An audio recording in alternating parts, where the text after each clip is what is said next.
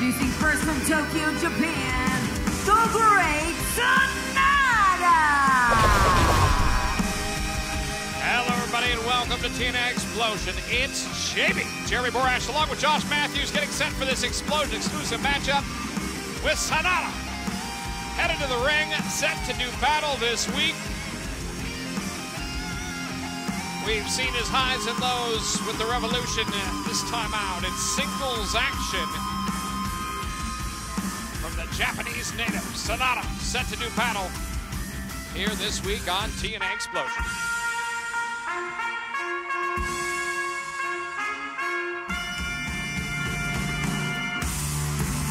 And his opponent from Birmingham, England, Rockstar Spud!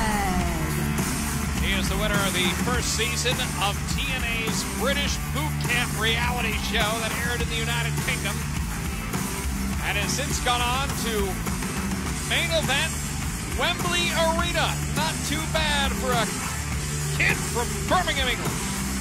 Rockstar Spud. Josh, certainly a long and winding road for Rockstar Spud to get to where he is today.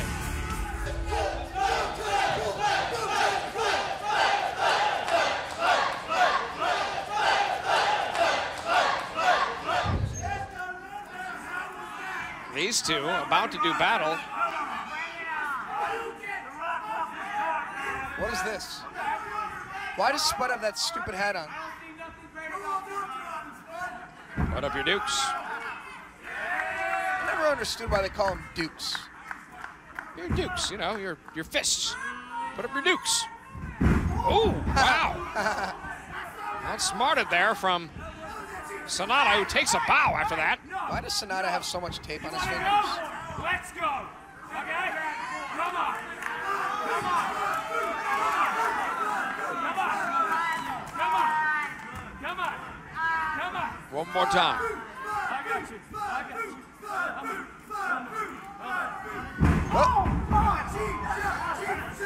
And for a second time, Sanada appears to have outsmarted the Birmingham native. That smarts too when you get caught right in that area, right below your ear. It's a tiger. He's fired up.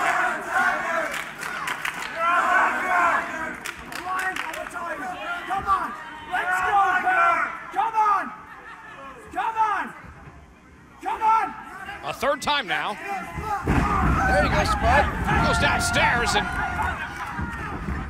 some Kobashi chops. Spud's fired up. What a way to kick off Xplosion. And listen to this crowd.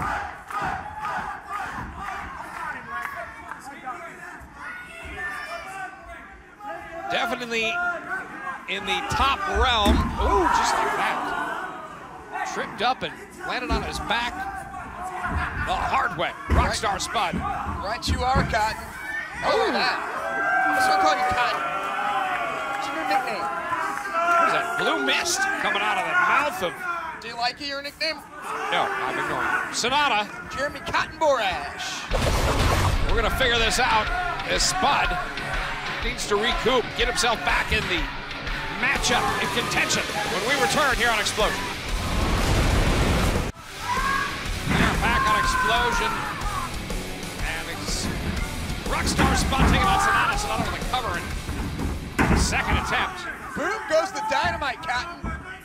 All through the matchup, it has been Sanada since we took that break. Spud recouped on the outside of the ring, but was met with a flurry of offense upon arrival back into the ring. Nothing like getting hit with a flurry of offense.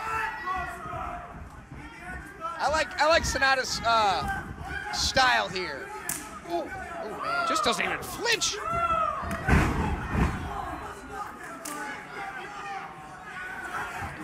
The thing about the face paint, it's kind of hard to read his facial expressions, and sometimes to figure out your opponent, you need that. Now he's trying to rearrange the face of Spud. That's actually a great point. A lot of athletes, they will use face paint to try to intimidate their opposition.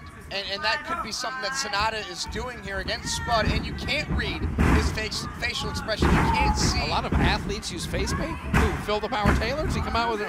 Who comes out with face paint? Football players, defensive linemen, they will, it's a form of... In American football. Yeah, it's a form of intimidation dating back to the days of Warriors. And outside the ring, referee Brian Stifler distracted. It's illegal. As you see, Sanada taking every chance he can, every advantage he can take. And he knows a victory over Rockstar Spud would be big. Yeah, but I mean, Sanada here, he's wisely telling the referee to look outside. Why is Stifler listening to Sanada looking outside the ring? It'd be like me playing baseball and telling the umpire, hey, don't watch these next few pitches. Yeah, take a look over there. Yeah, go look and see what the fans are doing. Cover. I mean, if you're a referee, and you can be so easily distracted and manipulated, maybe it's time to get another profession. Maybe Stifler should go do something else. Referees are put through stringent tests. Really? Well, licensing, whatnot. Oh, did you see that standing moonsault into a drop kick to the ground? Cover. I'll tell you what, that's what Spud has. Spud has the fight. He may not have the size, he may not have the strength, he's got the fight, and that may outdo both size and strength. Why did Sanada need to do a standing back flip and then do the drop kick? Do the drop kick, Sanada. Are you tell him how to wrestle now? Yeah. I used to be pretty good at this thing. And commentating. Spud firing up. He's seen enough, he's had enough. Mustering it up from deep down inside. Put him away, Spud.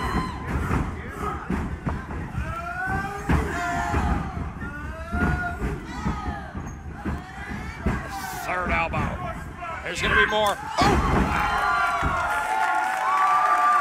The fourth, he went for the kick, and that was enough to take down Sanada.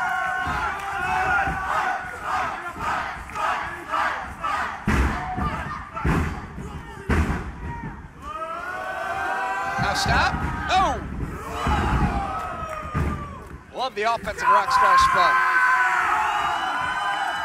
Boy, he has nailed everything thus far in this matchup. Look at underdog. Wow. There it is. Bulldog. It's over.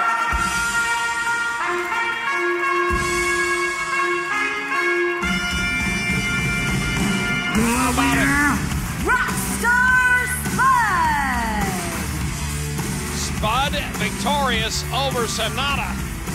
And after that, we may never see Sanada again. Nice victory there by Rockstar Spud, connecting with the underdog. That's why he throws up the U. The U. And a victory. I'm with Spud too. That's the underdog. The finishing maneuver, Rockstar Spud, enough to take Sanada out. And add another win to the win column. I had a great call, too. Birmingham native, Rockstar Spud. I had a great call in that match. You're fantastic. Come on back next week. Maybe I will. I'll be here.